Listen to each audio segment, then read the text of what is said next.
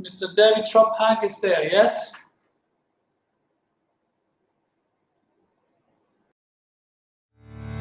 We live in a world in constant motion. On land, on seas, in the air, we're never at rest.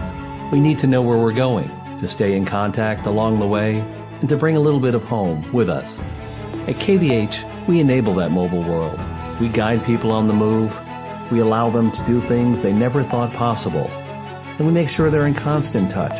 We design, manufacture, deliver, and service every KVH product, taking total responsibility for our customers' success, all with a dedication to the most elegant solutions and to total dependability. KVH, innovation that enables a mobile world.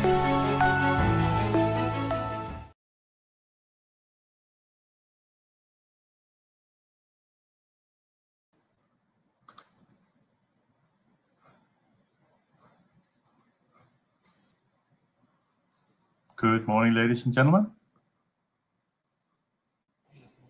Good morning. Good morning, David. Coming through now? Yes, you're coming through loud and clear. Thank you. Well, ladies and gentlemen, thank you very much for attending this briefing today. And thank you to the organizers for arranging the opportunity to address the Cyprus shipping community now that we unfortunately can't be here in person. I would like to start off by looking at the growing trend in the maritime industry towards digitalization and the adoption of maritime VSAT. VSAT adoption has been growing steadily for several years. In this presentation, I'll talk about some of the primary reasons why this is. But first, I wanted to address the fact that the current COVID-19 global pandemic had actually increased or accelerated the pace of VSAT adoption as we see it. We saw the demand for connectivity increase sharply at the start of the pandemic because vessels realized how critical the need for communication was. COVID, according to experts, is also increasing the demand for IoT and the connected ship. People like Euroconsult says that the COVID may become the catalyst for smart shipping and automation of vessels, as they now see the value of remote monitoring, for example. As we see it, there are three big reasons or main reasons that VSAT adoption is accelerating. Number one, focus on crew welfare. The number two one is benefits of IoT. And number three is the ever-growing need for fast data. You can say that number three has perhaps always been the main driver of VSAT adoption, which is not something new, but certainly accelerating. Whereas number one and two have also been there, but have now certainly become more relevant due to the COVID crisis. So let's start with the focus on crew welfare. We see seafarer well-being known to be known to play a fundamental role in safe and efficient operations of the ship, and therefore there is an increased focus on crew welfare. At the same time, seafarer well-being is increasingly fostered by digital solutions, particularly connectivity and content delivered to the vessels by satellite communications providers. Indeed, much of the onboard data usage today is actually by the crew trying to stay in touch with their family and friends at home. During this period right now of unprecedented challenges, seafarers are more than ever trying to stay informed about the events of the world, trying to stay on top of the situation at home. And whether this is by crew calling or email or internet access, seafarers are relying on connectivity. As much as 80% of the onboard data use is typically by crew, as we hear from experts. The shipping industry overall is facing a new reality as they see how much of their data plan is going to seafarers' welfare use. And they are understanding the order that in order to get and keep the best crew, they need to offer internet access.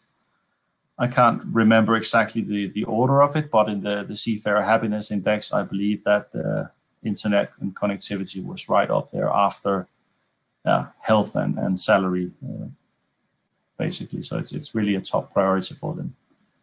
But in these couple of graphs here, you see information from several industry resources, and you can see that an average seafarer would spend 2 to 4 hours online per day. So not much unlike everyone else at home at shore. You also see that 75% of seafarers will only work for a ship with good internet connection.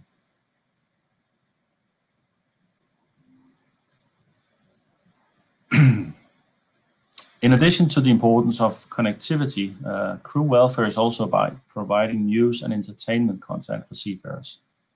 Access to news from home, current movies, TV shows, sports coverage, all of these things can have a huge positive impact on the seafarer's morale. But there are challenges in providing these kinds of content to a vessel at sea. For example, KVH for decades has delivered DVDs with movies when ships were in port. But this presents big logistical problems. And it also means that movies and TV shows were not very timely when they finally get to the vessel. It certainly doesn't work for TV news, which really isn't that interesting 1 or 2 days after they've been there. But with the advent of satellite communications on board, many seafarers are now trying to download movies and TV shows and sporting events and news using the vessel's internet access. But this does create big problems in how much data is consumed or in slowing down the network for the actual primary use of operational data. So this also brings a security risk if seafarers are, first of all, if they're downloading content from movies and stuff like that from unreliable websites, but also if they try to bring it from home on USB sticks and such and plug it into the vessel networks. To be able to provide news and entertainment content to improve welfare, the best solution is for vessel operators to subscribe to a package of licensed content that's delivered via satellite, but does not interfere with the vessel's data plan. KVH offers this type of service with our digital suite of news and movies, TV and sports content called KVH Link. This is a business we've been in for more than 60 years, so we are absolute experts at licensing content that's relevant to seafarers. And now with our patented content delivery technology, we also offer the ability for fleet operators to send their own corporate videos to all the vessels in their fleet using a new service called KVH Your Link. I'd like to spotlight KVH Your Link service for a moment because it's been put to good use during the recent COVID crisis. In July 2020, as crew change crises were becoming more and more intense, Pacific Basin came to us and asked if we could transmit a video to all of their 116 vessels at the same time. The video contained the crucial information from PB's fleet director on the topic of crew changes, and we were able to send the videos in one afternoon so that all seafarers heard from the fleet director. And Pacific Basin has actually gone on to send 2 more videos and has signed up to do more because they feel this is such an important part of their crew welfare approach, as you see here from their fleet director, Mr. Pillai. Pacific Basin uses KVH Your Link to send a video quickly to all our ships and seafarers simultaneously. In an effective way, it's an effective way for our company to get an important and heartfelt message out directly to our colleagues at sea. So very worthy course for using technology to things like that. So kudos to him. The second reason I mentioned was the benefits of maritime IoT. IoT allows machine-to-machine transfer of data from onboard sensors to shore for analysis, for troubleshooting, and for remote expert involvement, all in the pursuit of vessel performance optimization. Maritime IoT is accelerating because of the focus on vessel performance and operational efficiency. And again, COVID has accelerated the pace as vessels have seen firsthand the benefits of remote monitoring. Here's how IoT works at its most basic. Sensors on the vessel's equipment emit data. We've just seen a presentation with fantastic examples of that. And that data is fed into programs for analysis. Here's why maritime IoT is desirable. it enables the use of smart ship applications for risk minimization, for performance optimization, for condition monitoring, and for preventive maintenance. The first three of those may have been on the radar for quite some time already, but especially the last one with the preventive maintenance has been seen a significant boost recently due to the difficulties of traveling to and from the vessels. The more that can be done remotely, the better, as both time and money is saved this way.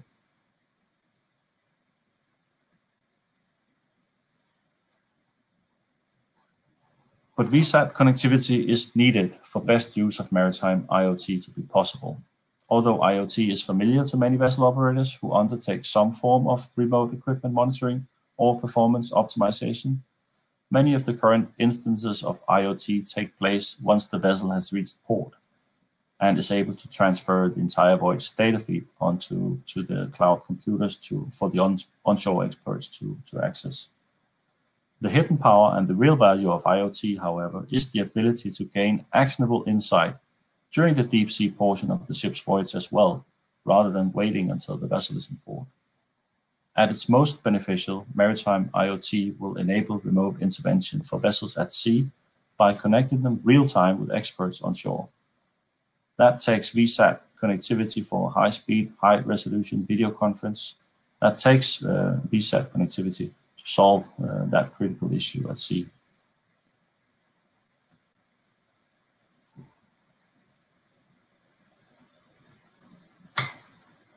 For operators, maritime IoT can actually create competitive advantages. Given that many maritime business models are already well established, the first vessel operators that make the best use of IoT will see their businesses transformed and will gain a competitive edge.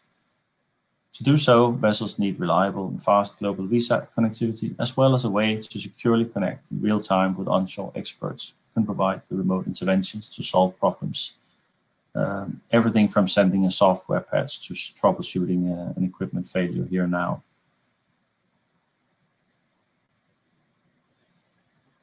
With so many potential benefits of IoT for the maritime industry, KVH has developed a suite of maritime IoT solutions, KVH Watch for the maritime equipment manufacturers, for the shipbuilders and the software companies, and what we brand as IoT Inside for vessels using KVH as their main connectivity solution.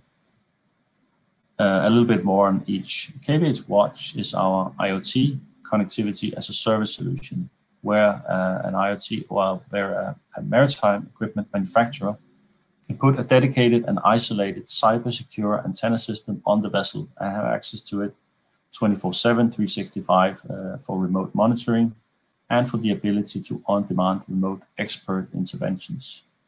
And this is all isolated from the vessel's network completely, so cyber-secure by birth.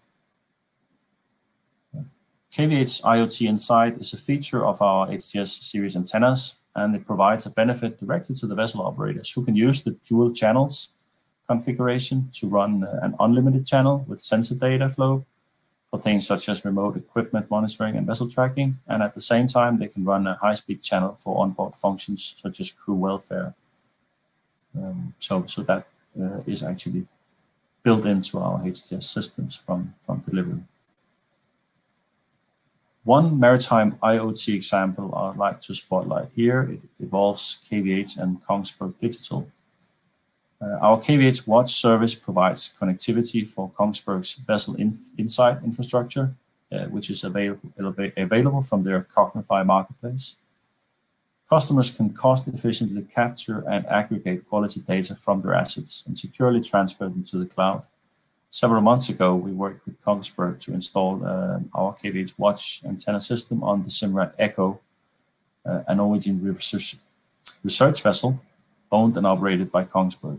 For this pilot program, KVH Watch and Vessel Insight are providing an integrated infrastructure for the IoT connectivity and vessel-to-cloud data transfer. Simrad Echo is relying on Vessel Insight to monitor their main and auxiliary systems on the vessel and help ensure 100% availability. For example, Kongsberg's mapping cloud application will move high-resolution echo sound data from the vessel to shore in real time so that shore-based experts can provide analysis to optimize the vessel operations. Mapping cloud is particularly data intensive, so having VSAT connectivity is actually vital.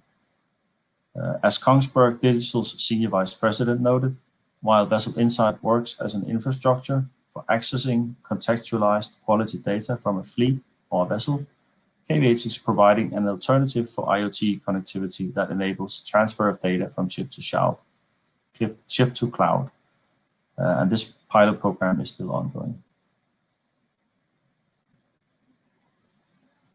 The third and last reason I want to touch upon is the need for fast data.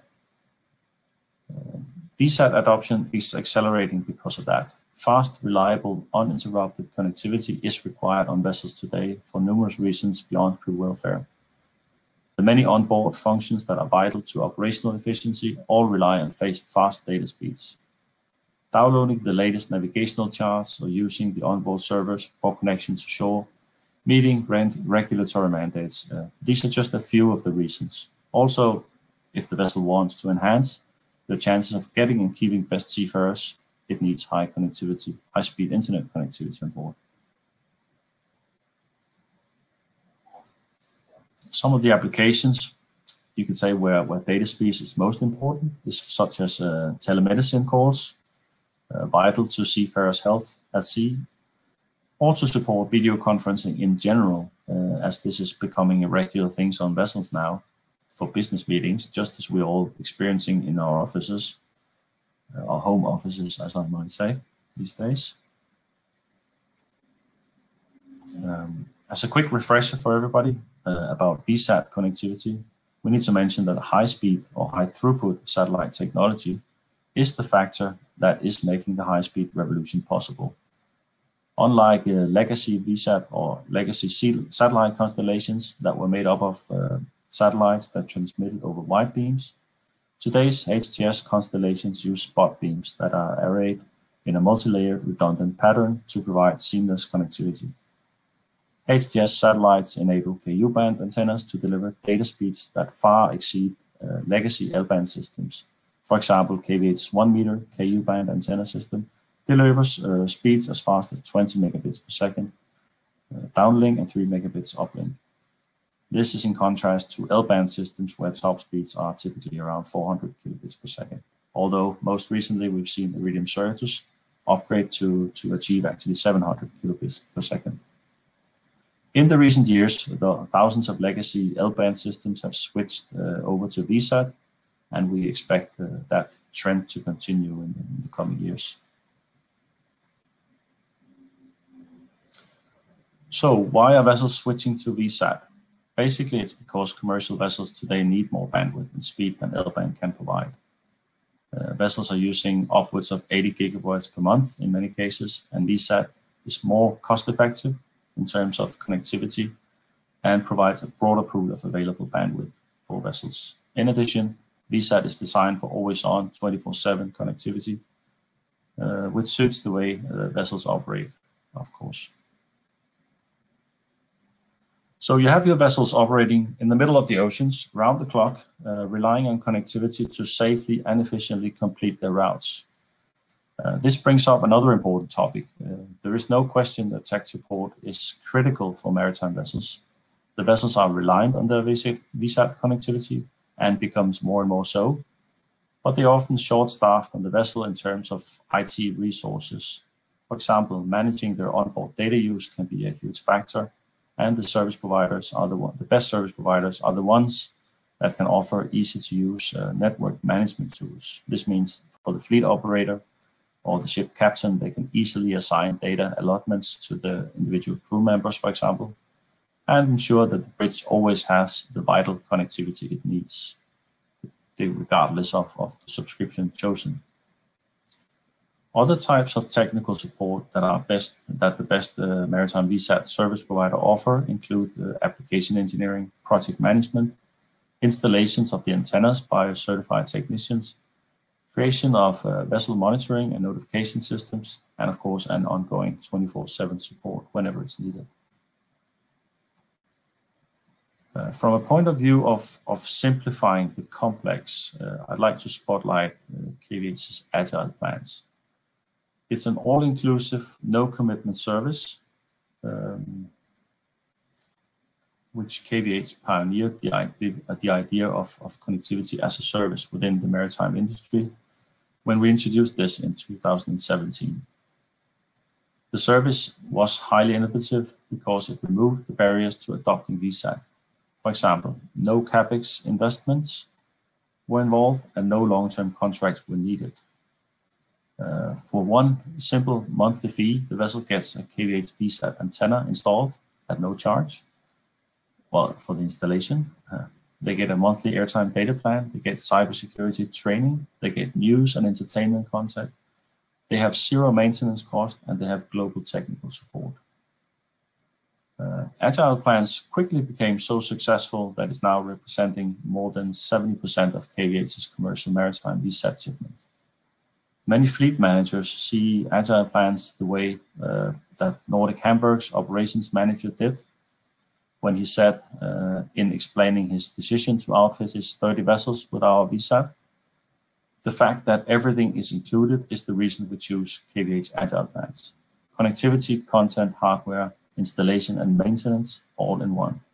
Also a key deciding point were the fact that there's no commitment and no risk of investment to the vessel owner. Especially the last point was very important for a manager like Nordic Hamburg. They did not want to be held to a contract which the owner didn't want to provide back-to-back coverage for. So especially for ship management companies, Agile plans has proven a very successful model because they can get in and out of contracts with no notice, basically. With that, I will actually conclude my presentation. If you are still using L-band technology and consider the adoption of VSAT technology, please feel free to contact me and I will answer any questions you may have. I've provided the link here where you can easily schedule a meeting if you would like that. It's 15 minutes meetings you can slot, you can book. And I also provided a link here to connect and download our ebook online. And I would like to ask at this time if there's any questions. Thank you, David. Very, very interesting. Delighted to see that VSAT speeds are very much improved, increasing. Are we anywhere close to seeing shoreside speeds on the satellite? What are the prospects in this respect, do you think? Well, unfortunately, I think we will continue to see VSAT or vessel connectivity speeds lag behind shore-based communication. The quantum leaps we take on shore, I recently had my ADSL connection exchanged with a fiber link, so going from 40 megabits per second to 250 megabits per second for a family of four. Sorry to interrupt. Can you put on? We cannot see you. We can see the presentation, but we cannot see you. Maybe. Oh, you want me to stop sharing the presentation? Yeah, well, I mean, you would prefer to do it screen now, yeah? Yeah. That's great. Thank you. Lovely. Okay, sorry for interrupting. Go ahead. Yeah, I was trying to say that I think connectivity on vessels will continue to lag behind home and land-based connectivity, obviously. I'm trying to give the example of my own home. 40 megabits were recently upgraded to 250 megabits per second for a family of four. Imagine that. On a vessel, you have, well, in best case, 2 to 4 megabits per second for a crew of 20 trying to run a business. It will continue to lag behind, and the gap may even widen, to be honest. We are seeing new services, we are seeing an increasing speeds, but we are moving from the Stone Age to the medieval times, maybe, if you compare to shore-based connectivity. Okay. Well, I might throw here. I have a son on board at the moment going south of South Africa, and indeed we get to see him every night on Messenger. It seems to be quite satisfactory, but we seem to lose him from time to time. So we'd be happy to see higher speeds and more bandwidth down to the vessels. Things are definitely improving, and things like video chat, instant messaging, they are key applications for crew. Of course, you can't expect 10 crew members to be streaming Netflix videos at the same time in the near future. Okay, thank you, David. I don't see any more questions. Thank you for being a gold sponsor of the conference, and welcome. We can release you now and move on to our last speaker for the morning session. Thank you very much, everybody. Thank you, David. Enjoy the rest of the conference. Thank you very much.